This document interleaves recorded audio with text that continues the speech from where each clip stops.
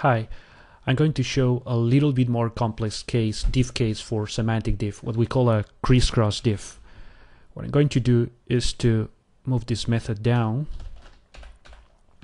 Basically, it's just about, you refactor your code, you change location on a few methods, and then semantic diff is still able to track the differences, right? So basically, I move one method down, and then the method that was the last, I will put it just the first method after all the fields and properties. So this is what I did. If I go to get diff in Visual Studio Code, what I see is just fragments of code being added and deleted, but no actual relationship between them. In fact, I'm going to make it a little bit more interesting by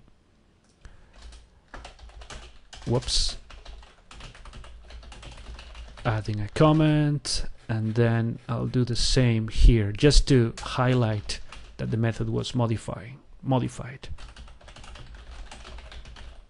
Okay, let's now go to semantic diff and let's see what it can do for us.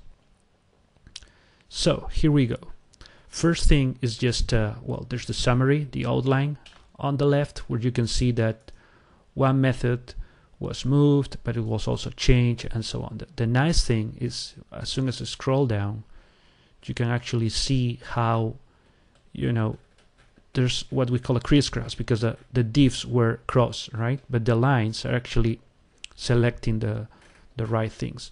In options, I can always go and collapse the regions without differences, which will actually be quite helpful now, because it's really focusing on the real changes. But I can also do more interesting stuff. For instance, I can click on here and I just see the method side by side. You see that like the scrolls are somehow broken, because now line 160 is together with 62, and now I can see the actual differences. That in this case is just this added comment. And of course I can do, okay, I will unlock it, and then I'll lock the other one, and this is the return method that was moved down, and same thing here, I see the difference. If I go to VisualDiff, I see a nice representation of what happened, and you see how the methods were moved and so on. I can also hide it and change it, just focusing on what actually happened, which is quite helpful when you have lots of diffs.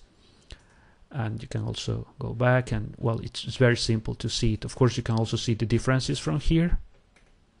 It's like a subdiff show there, and you see the side-by-side diff, seeing what actually changed on that method.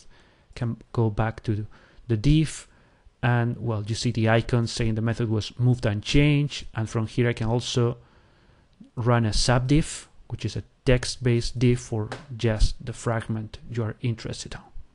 Well, that's a little bit more of what SemanticMerge can do.